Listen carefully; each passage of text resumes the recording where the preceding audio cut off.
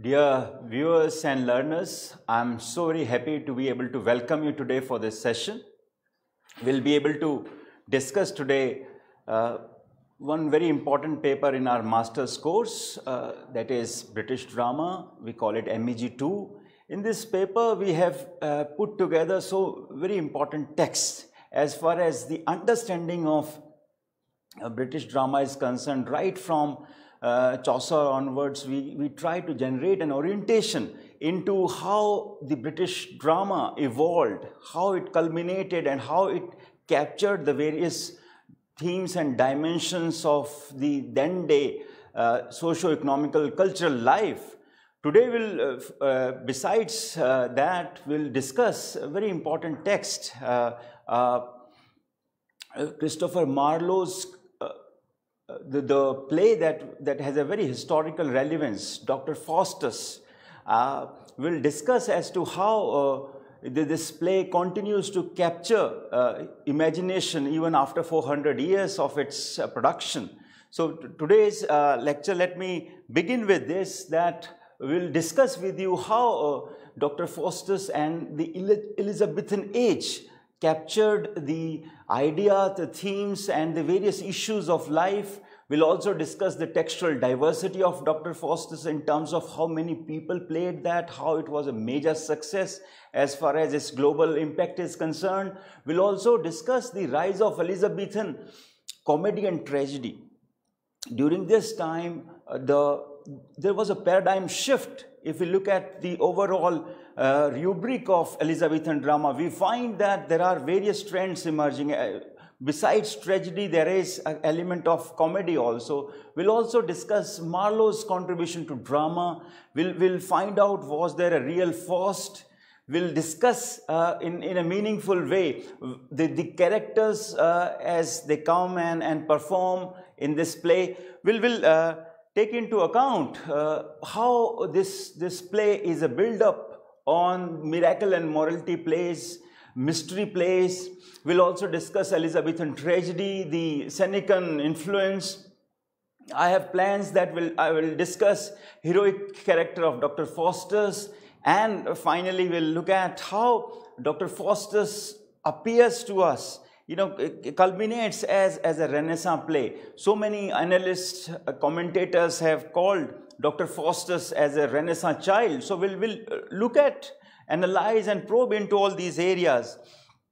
If we look at the scenario of Elizabethan drama, we find that there was a shift, and that shift can be located in the audience. Audience no longer want to think themselves as the pawns of gods or of fate. If we look at the plays before Dr. Faustus, we find that there is a sense of difference as far as characterization and as far as the theme is concerned. Now, like before this, we used to have focus, emphasis largely on predestination. If you look at, say, Sophocles' Oedipus Resk, you must have read that in the course of your readings. You find that, a character is bound to die a particular kind of death. He is bound to marry his own mother and then die a very pitiable death. So predestination, Calvinism, is a way of, theme, is a predominant theme. So we look at how now there is in the Elizabethan age, there is a sense of shift from there, and audience feel that there is a component of free will also, and human beings should look beyond as merely from being as pawns and as kind of puppets in the hands of fate. We also find that there is a clash between predestination and free will. As we discussed, drama became a trend because of its social stability. If we look at the Elizabethan age, this age, in comparison was much more stable as far as socio-economical cultural life was concerned. Queen Elizabeth was not challenged from any corner.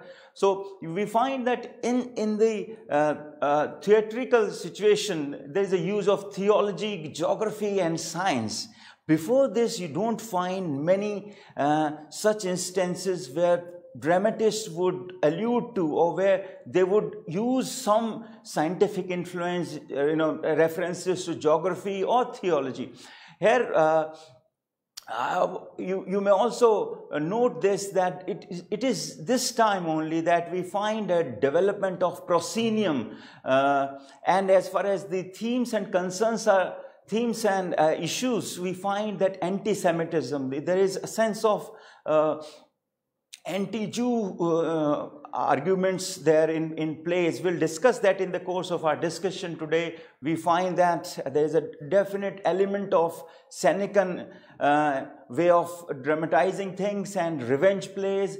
There are supernatural elements. So this is how Elizabethan drama comes to new shape, new dimension, and captures the audience's mind and imagination. We also find that how iambic pentameter with 5 two-syllabic units, it becomes the tone. You know that how Chaucer began to talk about this in his works. Now, in the dramatic tradition also, we find that this iambic pentameter becomes very important. We find that blank verse, which was usually restricted to characters of noble origin, becomes very important. Use of disguise. We'll see how in Dr. Faustus you find that various characters, taking different shapes, using disguise as a dramatic innovation. And we find lots of asides, soliloquies and private conversations to be able to connect to the audience, to be able to connect to the audience, to take them along, to reveal what happens, transpires in the mind of the characters, various characters, and the protagonist in particular. We find that there is a rise of professional theatre activity, professional plays. We find that there are 2 major houses, Lord Admiral's Men and Lord Chamberlain's Men. Dr. Faustus used to perform in this Lord Admiral's Men theatre company, and we know very famous Lord Chamberlain's Men, where Shakespeare made his mark and he became immortal. This play is no less important in the sense that we continue to refer to it, derive influences. And if you look at how, it will be meaningful if you look at Marlowe's role here. He was one of the, many university wits also. When we say university wits, it's a key term. University means those people who oriented themselves, trained themselves in various university departments and acquired this, the field of drama, started working on this field of drama with a sense of expert understanding, with a sense of academic orientation. So we find that from 1564, he was born, and, he prepared a very strong pathway. Marlowe's role has to be understood in the sense that he comes and prepares a strong pathway in terms of characterization, in terms of sequencing of the following of dramatic unities, and then strong characterization is concerned. So we find that how in the scope of 5 years he produces very important theatrical dramatic narratives. If you take that into account, you find that Tamburlaine comes in 1587. Dr. Faustus comes in 1586. The Jew of Malta, Edward I, and the Massacre of Paris. So in the scope of 5 years, we find that Christopher Marlowe is able to create a tremendous impact on the British scene, and then take everything by storm. If I'm referring to university wits, I think it will be meaningful if I take into account the other names. We find that there was Christopher Marlowe, we find Robert Greene, Thomas Nash, who are from Cambridge University, John Lyly, Thomas Lodge, and George Peele were from Oxford University, and the literary historians include Thomas Kidd also, who was not from any university, but he had the same kind of intensity as these university wits. So, it is good that you also probe as to how in togetherness and how in isolation these university wits captured various themes and brightened the stage. If I bring all of you to the introduction of this play, I would like to begin with how chorus comes and orients the audience, gives a brief bibliography of Faustus up to this point. There's a detailed sense of description of the birth, studies in Wittenberg, excellence at disputation, and arrogance. You see, Dr. Faustus is remarkable because, he has all the knowledge on his side, academic knowledge, university knowledge, but then he is still not a sense of complacent with that, satisfied with that, and he wants to overcome all other knowledge that is. We will discuss how he tries his hand with necromancy and how he indulges into other domains. The overarching aspirations, the way he wants to conquer the skies, build up castles into the sky, bridges across them, and the way he wants to become emperors of emperors. So this is how, this play unfolds, and, he has reached the top of the studies of the Renaissance University can train you in, and necromancy and desire to be worshipped as God. This is very important. If you look at the themes, we find that since we discussed that how Dr. Faustus is a step above of the miracle, morality, and mystery plays. When the drama was played within the church premises, and the clergy people, the church staff used to be play all the characters, we find here that there is though there is a description of 7 sins. 7 cardinal sins, as we refer to those. Here, there's a description, but that description kind of unfolds in a different way. Revitalization and damnation. All the, you can say, biblical themes also come here. We find that power is depicted, demonstrated as a corrupting factor. Dr. Faustus has all the qualification, but his ambition, but his sense of urge to acquire more and more power and also the absolute power. You see, the way he wants to, as I talked about, emperor of emperors, the way, I would, acquire all the wealth, the most precious of wealth. So the power as a corrupting factor and man's divided nature. Divided nature in the sense that there is a sense of dilemma all the time. There is a sense of when once you have overpowered, captured this world, there is a tendency to go to the other world and do the same. And whether you want knowledge and power, or you want complete dominance and complete control over this world and beyond. So these are largely, we can sum up how the themes, come to us. It will be meaningful, like if you look at the various characters. I told you about Dr. Faustus, who is the main character, who the whole story revolves around him. But there are others also, Valdez and Cornelius, 2 friends of Faustus who are both magicians. We have to look at Mephistopheles, a devil whom Faustus summons with his magical powers. Chorus. We talked about how chorus acts as a kind of character, where a group of singers come and take the audience along with the various vicissitudes and the changes in the dramatic discourse. And we find old man who comes towards the end of the play and then talks about how Faustus has done a wrong thing and he has to now come back and be remorseful and repent. And we have a good angel also, a spirit who urges Faustus to repent for his pact with Lucifer. We have an evil angel, a spirit that serves as the counterpart to God angel. We have Lucifer, we have Wagner. In terms of other characters, we have Clown, Robin, Ruff, and the Pope, Emperor Charles V, Knight, Bruno, Duke of Venholt. So these are the various characters who come in between and give a sense of dramatic unity and allow the theme to emerge and culminate into where it stands today. So let's look at how Dr. Foster's, magic is seen as an extension of science, almost the natural climax to a university career. When he acquires and masters all the academic knowledge, then he begins to venture into the so-called little hazy domain, necromancy, magic, and he says he sees that as a natural extension of science.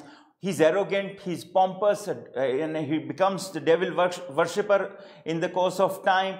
What has Marlowe done to make him likable?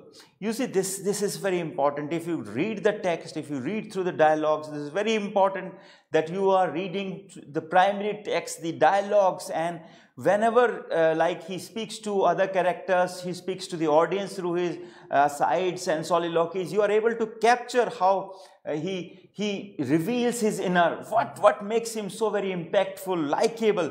What is like if he is a kind of parallel devil? What is so important? What is so, you can say, universal in Dr. Foster? This is something that we'll look at. Foster makes a number of references. So when we are talking about it, Dr. Foster's as a Renaissance play, we need to look at how Dr. Foster's, there are references to America which had just been open to the Europeans as a great source of new gold. So there is a kind of reference, allusions to new knowledge. For example, as far as geography is concerned, Earth as a round place or as a flat surface, there are references to that. So when the devil appears, it is too ugly. Dr. Foster sends his away to reappear in the form of a Franciscan friar. Mephistopheles answers Foster's questions about why he came, about what he wants, and about the hell and the place of Lucifer and the devil in it. Foster agrees to deal with, and he will sell his souls 24 years for ordering Mephistopheles to do whatever he wants. So that sense of bartering takes place. So Dr. Foster sets up a kind of deal with Mephistopheles to kind of achieve his ambition, to kind of go into the domain that he was always imagining, beyond the worldly knowledge, beyond the university academic knowledge. There's a remarkable sense of the kind of dilemma that he passes through, and this 24-year kind of deal where he says that after that I will allow you to take away my soul. So tells the audience that he wants to become the emperors of emperors. Joins Africa to Spain, and like the Persian emperor who made a bridge of boats across the Hellespont to enable his army to cross into Greece. So this is how Faustus plans to sell his soul, and is again advised by the good and evil angels. And the evil angel says he will be rich if he does so. He gives his soul to Mephistopheles. He becomes a spirit in form and substance with great power. He wants to understand how hell fits under heaven.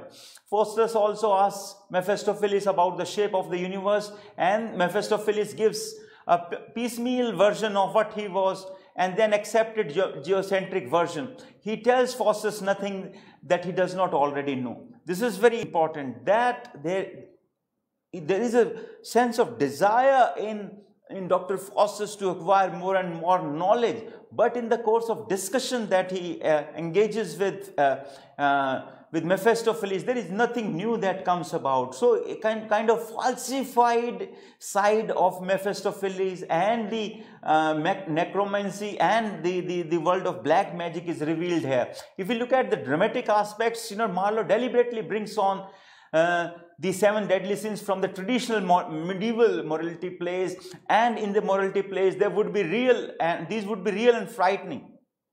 And here, once you look at the traditional miracle morality plays, you find that the audience would bring to kind of feel threatened, and they would be afraid when they see, say, sloth or gluttony or lechery, all those deadly sins that we all remember.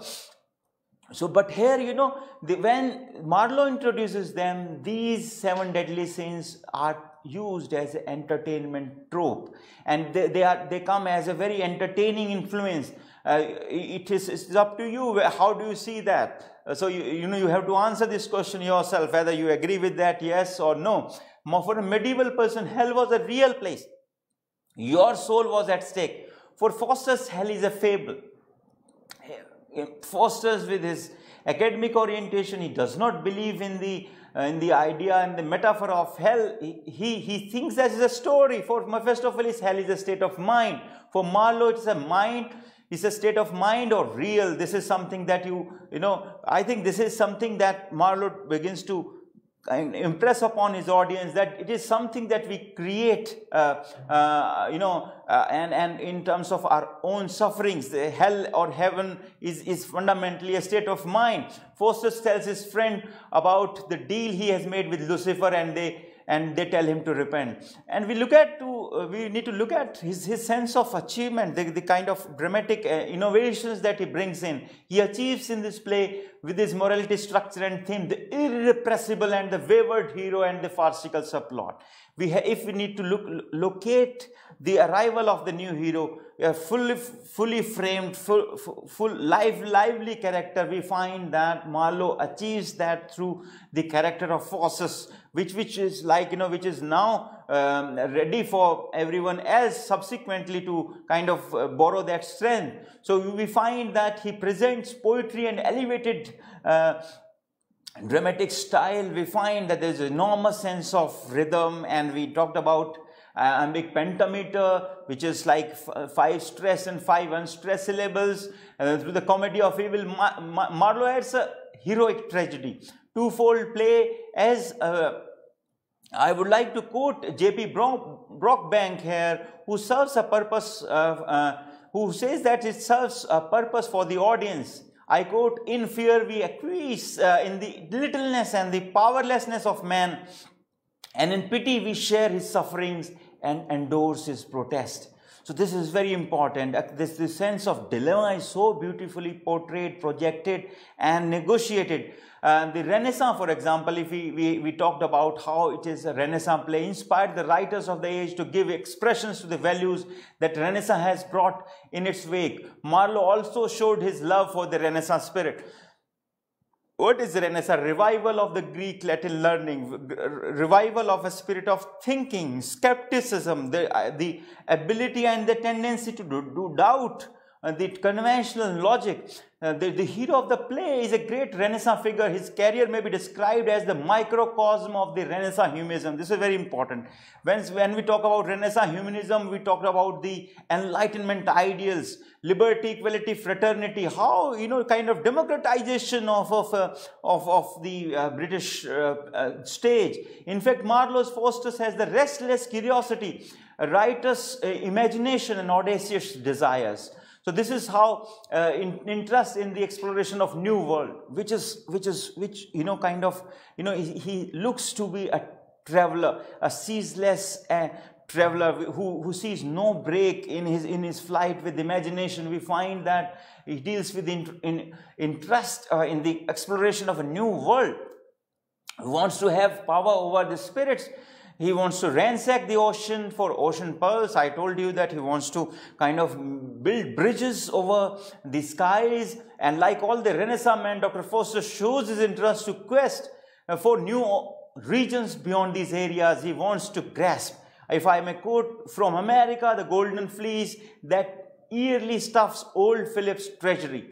So this is how we say, if I may add to the Renaissance features, the impact, we may say love for books. Deep learning was one of the, kind of how you enhance your mind through experience, through what other people of higher knowledge and wisdom has written. So there is a description how Dr. Faustus, kind of represents the highest point of that spirit, love for books, love for Aristotle's work, like, all the Greek masters, where, Aristophanes, where you have Sophocles, all the dramatists of Greek era are celebrated. We also know that there is an interest in science, nature and geography. Interest in science, I was talking about how there is a sense of remarkable interest in new knowledge and, the scientific temper, there's ability to probe into the cause and effect relationship. Dr. Faustus is always about this. We understand that how Faustus knows the year is divided into two circles over the whole world. When it is winter in one circle, there is summer in the other. So there is a kind of exploration that we notice in the character of Dr. Faustus. At one place he says, I would like to quote here, who knows not the double motion of the planets? The first is finished in a natural day. This is how a kind of deep sense of engagement with the weather, with the environment, and with the cosmos at large. We find that, if you look at the tragic denouement, we find that Faustus reaches his rebellious or tragic death in Act 5. The nature of his death and attendant torment bespeaks a magnificent tragedy, if not that of a tragic hero. But Faustus' offense can never be pardoned. This is very important. Some analysts, commentators say that this is largely a Christian play, and what are the different dynamics that are being played here? He has to repent, he has to seek pardon, and what makes it even more special is the tragic sense of conflict, tragic sense of dilemma, and this does not abate till the very end. Faustus seeks an alternate between heaven through the devilish heaven. Look at his, during the last hours, he expresses his desire to meet and embrace the most beautiful lady, Helen. As far as Greek epics are concerned, I would like to quote here what he says. Her lips suck forth my soul. See where it flies. Come, Helen, come, give me my soul again. Here will I dwell, for heavens is in these lips. All is dross that is not Helena. This is how, a kind of, he is ready to compromise everything he has for something very, very transient, for something, for a beautiful lady, for example, like, the transient kind of beauty. And, it is only in this play that we have this, was this the face that launched 1,000 ships? So there is a sense of disillusionment also subsequently. Faustus knew that his revolt against God does not go beyond futile gestures of defiance, but the gesture is not only characteristics but worthy of man given his magnificence. Faustus dies questioning the very validity of human existence. This is very important. And I'm quoting that, why wert thou not a creating wanting soul, or why is this immortal that thou hast? This soul should fly from me, and I be changed unto some brutish beast. Kind of, this brings out that sense of tragic, sense of conflict and clash. All beasts are happy. O soul, be changed into water drops and fall into the ocean, never be found. It is important that, very famous scholar on Dr. Faustus, Kenneth Golden, the way he's, describes the problem that is invested into Dr. Faustus. Like modern man, is the victim of splitting of the will. He rejects Christianity because it would hamper his boundless desires. Yet lie also cannot escape Christianity, or at least certain aspects of it, especially guilt and the sense of sin that leads to despair. The psychological law embodied in the common dictum, genius to madness, is near allied. Jung found occurring again and again in the sense that the consciousness and the unconscious elements of the psyche exist in a compensatory relationship. This is how the psychological, the neurological kind of situation is brought about by Golden. We find that how Faustus resembles Icarus, who attempted, as the chorus puts it, to mount above Willis' reach. If morality heroes are self-effacing human beings, Faustus is superhuman in his ambition. He resembles the Renaissance man, and in many ways the modern man also. Here, when we are thinking about creating, clones, where we are trying to create kind of driverless cars, and then, we are searching for life beyond this planet. This is again kind of replication of Dr. Faustus in many ways. Humanness does not limit Faustus' achievement. Why should lie be limited in powers by the human condition. I'm quoting from Act 1, Scene 1. Yea art thou still but Faustus and a man, where his power should reach out. This is very important. So Dr. Faustus, like all Renaissance men, tried to make impossible possible, very importantly. And then when whatever like he discusses with Mephistopheles, he's trying to kind of bridge the gap, and the spirit of inquiry was a dominant trait. Renaissance men loved music, dance, mirth, beauty. All these traits come in this play. Passion for knowledge, we have already discussed how power was a very important feature. The way he dismissed all subjects and decided to study magic. He believes that a sound magician is a mighty god, which is like kind of rejected later on. For the sake of acquiring knowledge, she kind of barters his soul. So in terms of dilemma, Faustus does not rest in his choice between God and devil, but in this inseparable coexistence within this human condition is important. Fear of God and damnation and the truth and the trust of the devil emanate from the human condition. This is very important as far as the understanding of tragic dilemma is concerned. He rebels against the limitations of medieval knowledge. We discussed how, this clash of free will with predestination. Is willing to chance damnation in order to achieve his goals. The tragedy results when a person is condemned to damnation for a noble attempt to go beyond the petty limitations of humanity. This is how I would say that this is how broadly we find that Dr. Faustus's description, this play, even after 4 centuries, we find tremendous appeal that he resembles the vicissitudes, the aspirations, the hopes and aspirations, even if some of them are far-fetched ones, and the dilemma, and how there's a sense of check. So reading Dr. Faustus gives us a sense of how drama has evolved right from its incipient days, miracle, morality and mystery plays, and then Renaissance drama, and how there is a complete culmination of the rise of individual as an autonomous entity. When we talk about Renaissance humanism, when we talk about man as the transformation of world, transformation of this universe from theological to homocentric, theocentric to homocentric. I think this is a perfect play to be understood in that sense. I would request all our students and viewers to kind of go little deeper into this, kind of and kind of derive strength, as far as the actual play is concerned. So in your examination, when you are asked how this is a morality play, how this is a Christian play, how this is a Renaissance play, you will be able to answer that. So this is important. We would like to kind of wind this up for today, and we will come again with another dimension, how Faustus's tragic dilemma goes to a new high, and how characterization takes place. What are the other dramatic innovations that was tried out by Christopher Marlowe?